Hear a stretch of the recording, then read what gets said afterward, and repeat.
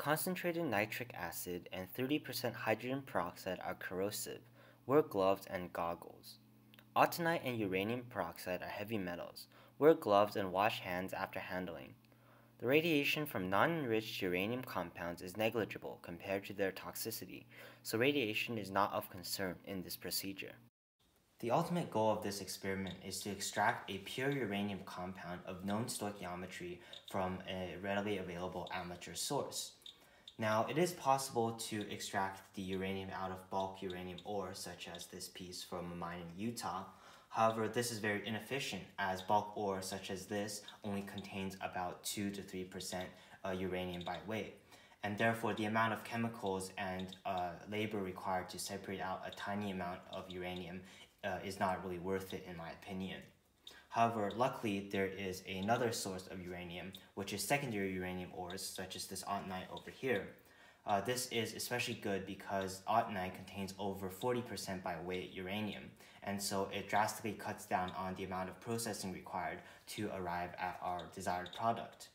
Now, to show you that this is in fact genuine ore, I will be holding up this Geiger counter to it, and from the high count rate you can tell that this in fact contains a lot of uranium. Now, another unique property of secondary uranium ores is its fluorescence.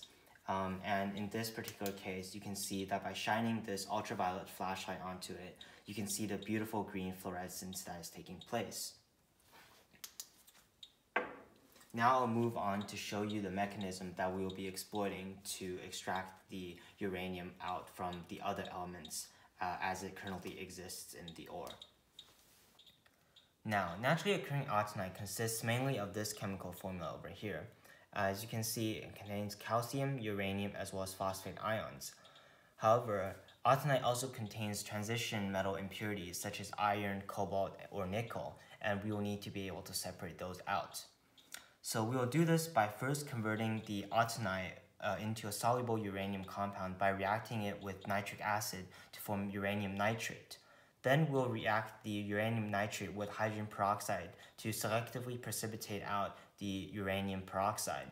This separates it out from the other transition metals because uranium peroxide is one of the few inorganic peroxides that's not soluble in water. Now, we could also have reacted the uranium nitrate with ammonia to form the uranium-ammonium complex. However, that would not have worked in our specific case because by increasing the pH with ammonia, we will be precipitating out calcium phosphate as well, and this will mess up the separation. Now we will move on to the actual separation. First, I'll transfer the autunite into a beaker.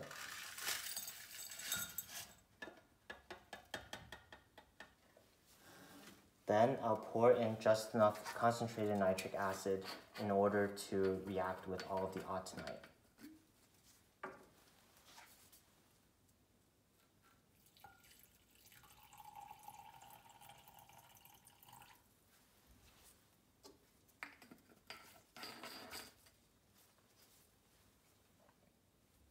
Now I'll let it sit for a while and wait for the uranium to be extracted from the ore.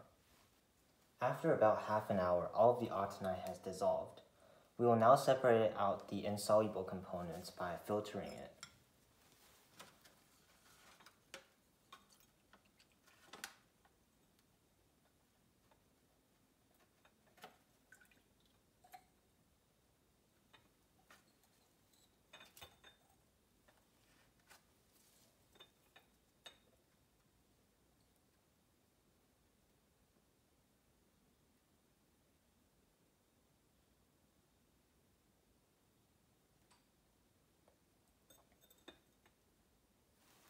This may take some time. The solution is now heated to boiling because the reaction with hydrogen peroxide only occurs at high temperatures.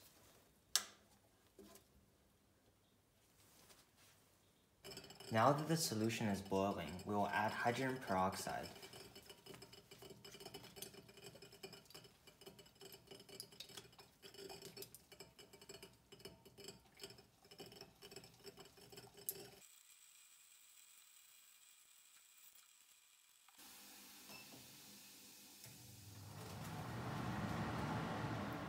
The excess nitric acid needs to be neutralized before the uranium peroxide will precipitate out.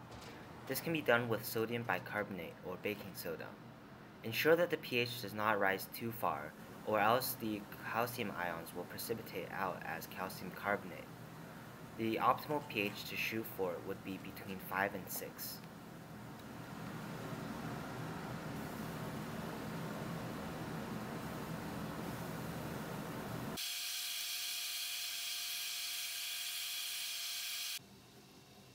After the hydrogen peroxide addition, you can see the light yellow uranium peroxide precipitate. Keep boiling for another hour to allow the precipitate to coalesce and be easier to filter. After all of the uranium peroxide has settled out of the solution, the remaining water is decanted off.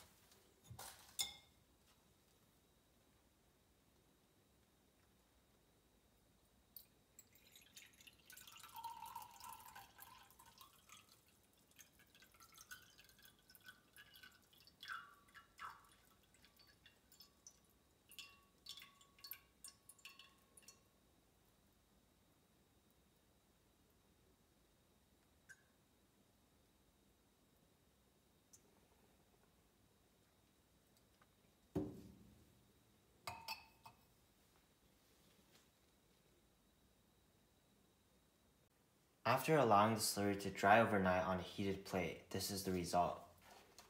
A nice, fine, light yellow powder.